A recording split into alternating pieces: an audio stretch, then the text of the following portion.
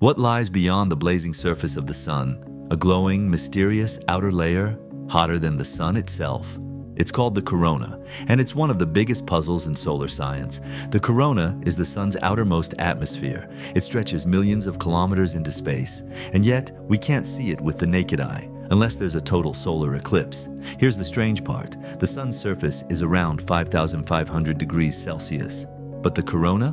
It reaches over 1 million degrees Celsius. The corona is also where the solar wind is born, a constant stream of charged particles flowing through space.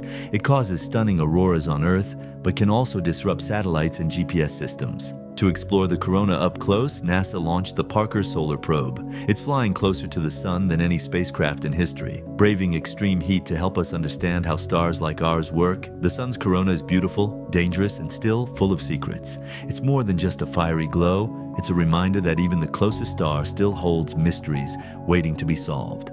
If you enjoyed this cosmic journey, hit like and subscribe for more space stories. The universe is just getting started.